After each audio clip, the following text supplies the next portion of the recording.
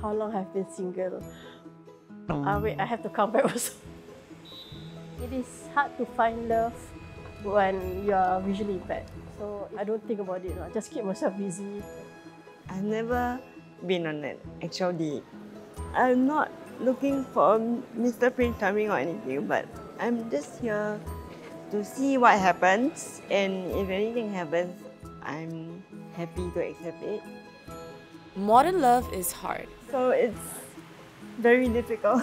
When it comes to looking for a relationship, due to all these bullying experiences, it affected my confidence a lot. This series follows Singaporeans who live with disabilities. There's one more piece here, and this piece here. As they embark on a journey of love and self-discovery. You want to take a picture? Can take with the orchid. Yeah, sure. Like it. Okay. Pebbles, here you go. Aww. Will they find what they're looking for? Hopefully he does. Wants to see me again, yeah. Are you ready for love? Yes.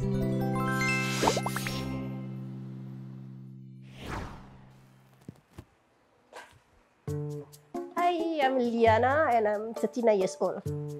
Usually I don't tell my real age. Can you share like how many previous relationships? Oh my gosh.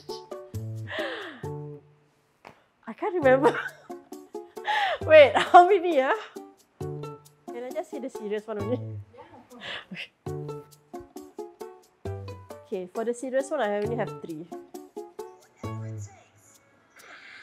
My typical day in my life is work, watch anime, and go for training. I play goalball for the national team, and also I'm part of a dragon boat team.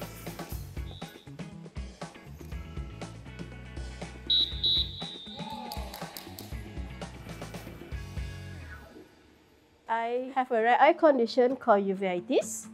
I was born sighted. By the age of 18, I diagnosed with this condition.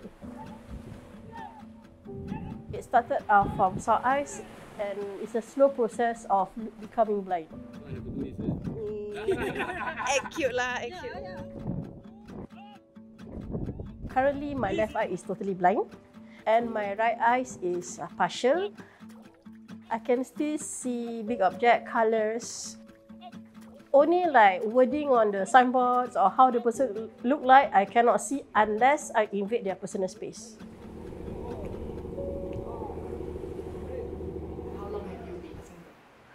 How long have you been single? Wait, I have to count back also. Wait, Oh, 7 years. I've been single for 7 years. I just now realized. Yeah, it is long. When you are sighted, it's easy for you, to get to know a person, especially guys. But once you become visually impaired, it's a different story. Some apps, right, it's not friendly for the blind. Yeah, so that's a big difference.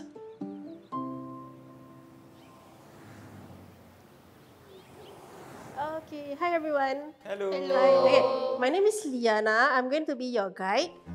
I work in Dialogue in the Dark as an exhibition guide, and also I facilitate programs. So you can take your cane here. So now I'm going to teach you how to use your cane, okay? Make sure it's 45 degrees on the ground. Then you need to swing your cane left and right. Most important, your cane must always touch the ground. So are you guys ready? Yes. So make sure your left hand is on the wall. Keep on moving, follow the left wall. Okay? Really cannot see anything inside. Yep.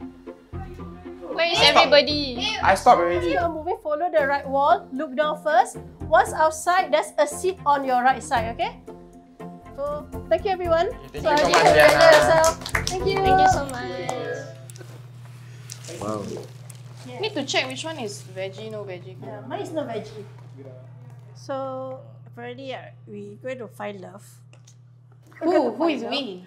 You were going to find love. Yeah. Don't say we, say I. I. Are they going to help you? Yeah, People are going to help they're you? going to help me. Because you ask me, right, I get all the wrong guys on, so yeah, no Aiyo, point. so people, you get the right people to help Mak, you. you ask me what's my type. Ah. Yeah. the person have to understand each other lah.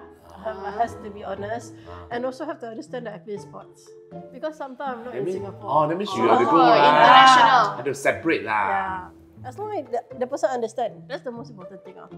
Understand that I'm visually impaired. That's important because not a lot of guys can accept a girl who is visually impaired. What do you think of Liana's love life now? I'm really very concerned for her. A very secretive No, one. none. Hello. I think she's, she won't tell us. Can I ask you or not? I ask you. Do you have anyone interested in or now? No, Don't have it. Tell you or no? don't have. I know Liana cooks, no? I think you must also let the boy know that you can cook. I think that one is very important. You ask him what is your favorite dish from your mom, then you imitate. Yeah. Maybe do better than the mom. Wow. I mean, if it's fate, it will happen lah. So. Yeah. My friend all be asking me when am I going to have a boyfriend or when I want to get married. So, yeah, I think it's time for me to find someone actually. No matter what, right, I still need to have someone with me who can actually share my problems with, you know. I know that I have someone, a shoulder to cry on. Yeah. If the person can cook, it's a bonus. Because I'm tired of cooking for people, so now it's my turn to get people cook for me. Hi, my name is Stephanie Estefan. I'm turning 38 in a few days. The condition I have is cerebral palsy. I'm a freelance public speaker, poet, theatre maker. There's not a single color that the velvet rose is surrounded by, not pink, green, or purple, but only the purest form of white. With love, I used to have certain ideals, but at this point of my life, someone who can give me good conversation, that's more than enough. I've never been on an actual date, and I think it will be fun to then just date someone you've never met and just get to know him in the process. Even if he ends up being a good friend, I'm okay.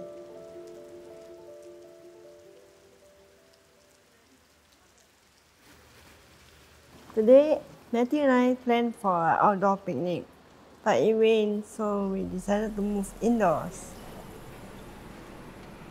I mean, what do you want? You've got bread here, bananas, happy family. Oh my god! The last I played with this was so long ago. When we were younger. Actually, have you ever gone on a date with someone with non-additional needs before, or? So actually, there have been attempts to meet people that I met online in person, but they all chicken out. And then have you ever, like, when you met the person and the person sees that you're a wheelchair user, the person kind of like backs out or whatever? Not exactly, but I had experiences where I told the guy that I like them, and then he does not know how to respond. Like, he literally said, I don't know what to say. But that was when I was really young. I guess when you mature, and it's easier to take rejection. Steph has talked about dating and romance in general with me. We're quite open about that lah. So I thought it was just a great opportunity for her to experience this. He was actually like, go, you better go. Yeah. I'm like, okay, I'm going. No one say no. I think the person needs to be intellectually curious. The person needs to embrace how Steph is someone who is very outspoken and direct. Not a lot of guys can handle that. In terms of personality, I think I need someone who's a bit more like my older brother. He's more of the sporty, but Matt is like the gentle soul. So The gentle soul who is still sporty, by the way, Yeah. just to clarify that. okay, yes. Okay, but then, because you see, when you hang out with a guy, right, what about things like safety? There have been incidences where a particular guy was a bit too obsessive over me.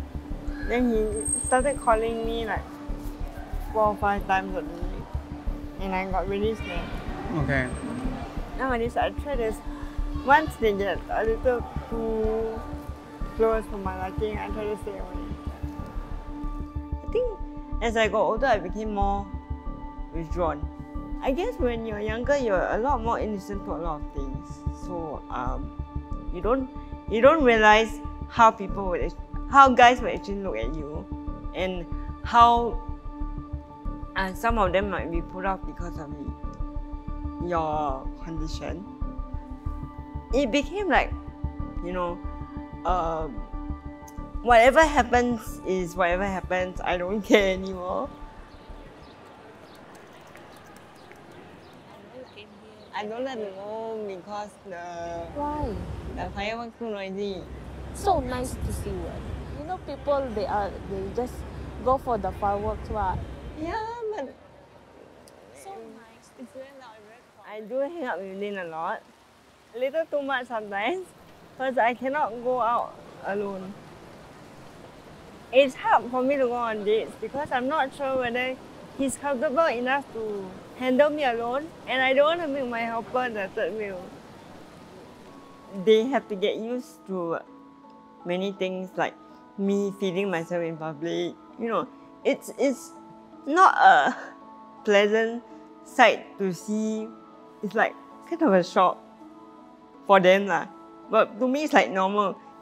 It's a matter of like having confidence in myself, and I don't give myself enough credit. What are your hopes towards finding love?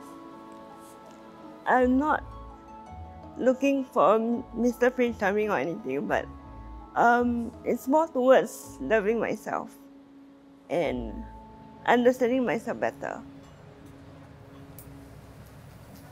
还是要有亮亮的 glitter。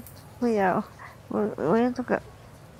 Having to grow up with 2 boys and a cousin who's also male, you know, it sort of rubbed off on you. Like, by the time I was 13, I was like more of a boyish kind of girl. I didn't like tying my hair up. I didn't like makeup.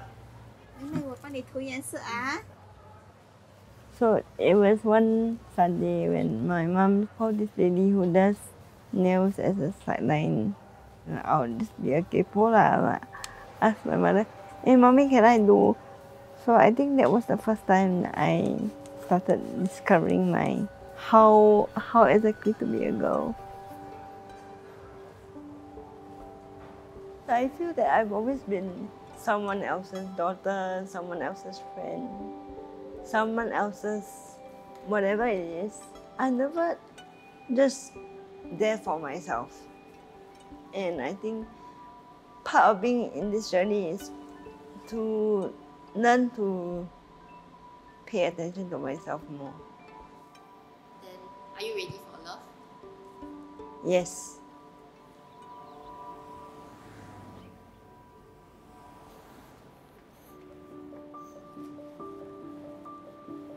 Hi, my name is Winston and I'm 35 years old this year.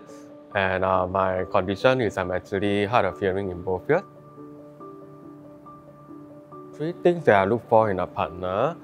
I think I would like my partner to be inclusive, understanding, as well as proactive. Sometimes I'm unable to hear things happening around me, so I would ask her to act as my ears. I would say it has not been easy trying to find someone who fits all these traits. I was actually born with perfect hearing, but at the age of 4, I started to have some hearing loss. Now I'm 35 years old and my hearing has worsened to severe to profound.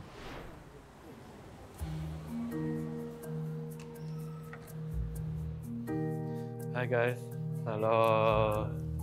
Now I'm working as a special educational needs officer at Temasek Polytechnic. So this is a manual wheelchair. Alright, so first thing first, I need to look out for the safety. So imagine if you ask a person to sit down on the wheelchair like that, the wheelchair will go backwards and then the person will fall down.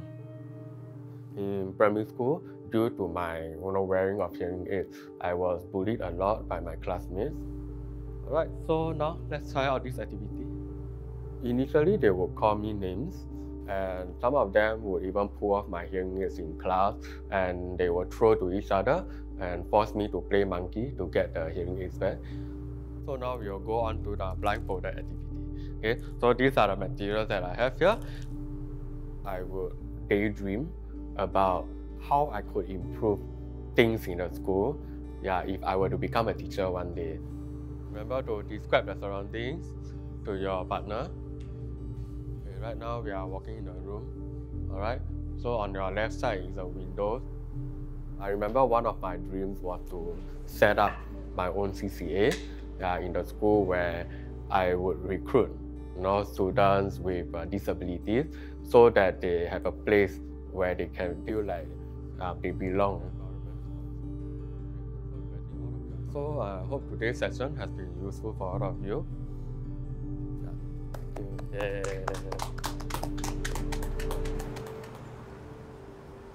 When it comes to looking for a relationship or a partner, I felt that due to all these bullying experiences, it affected my self-esteem, affected my confidence a lot.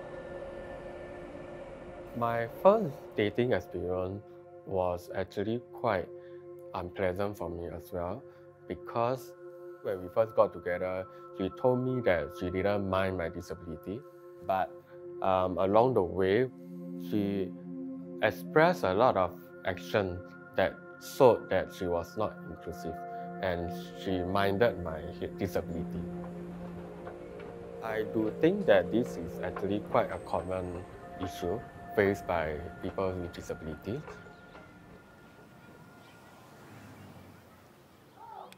Oh no.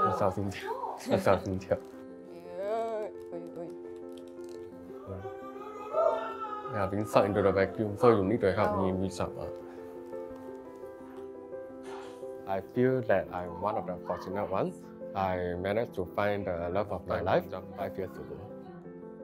Hi, I'm Sokjin, and I'm working as an audiologist. No, you need to hold it so that I can jump. So we meet during this sign language course at Singapore Association for the Deaf, and I actually sit next to him. When I first started speak to him, I found that he is actually quite eloquent, and I didn't notice that he has hearing loss. Yes. Yeah.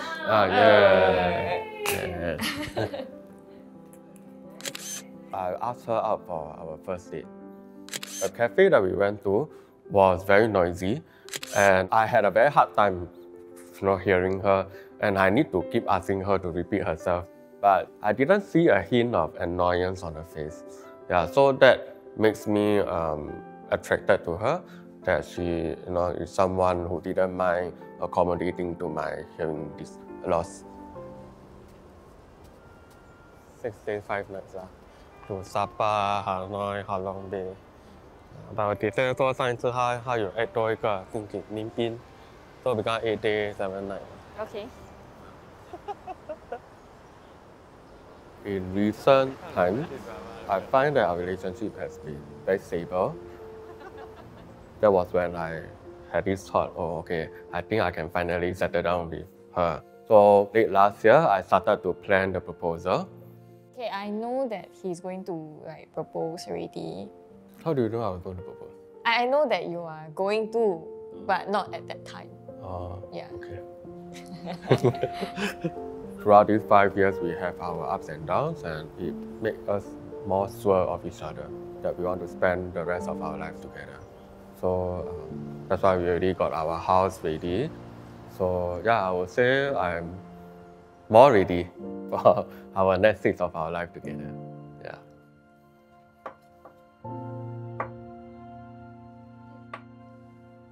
For me, cooking, right, although you are visually impaired, doesn't mean that it stops you from what you love to do. It's just the way we do things is a bit different.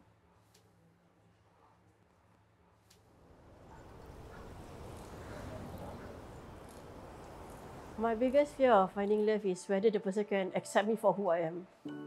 Everyone thought that, okay, you confirm going to get married first. Yeah. Then I just laugh at them. No lah, my God, no. I actually cannot see. Okay. Yeah, so can you read out the venue for me? My previous relationship was 6 years. So on the 6 years is where he said that I'm a burden to him because I'm visually impaired. Even if we were to get married, I'm going to be a burden to him. After that relationship, I actually lose a bit of my confidence, to find a boyfriend or love.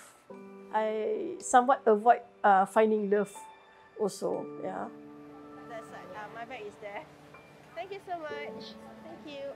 At first, it was hard to accept, but after a while, I just shrug it off, Just make myself busy and do a lot of things, do training, sports, all this, rather than think about love. After that relationship, I start to be more careful on who I talk to or who I get to know. But yet, at the same time, it taught me a lot of things. You never know what's going to happen in the future, so yeah, I just keep my mind open. My hope is that, I'm able to forget my past and just look through the future itself. Forget that hurt feeling, forget that scars, and just look forward. Yeah. Actually, I have a surprise for you. What? So you are going on your first date. Huh? What? Wait. What, 2 days? Are you excited? Wait. The person knows about me? Yeah. Serious? Yeah. So he's okay? Yeah, he's okay. Oh, cool. Now I have to think what to wear. Never mind, I call Hafiz. Okay, Hafiz. I asked you to take leave. Oh my God.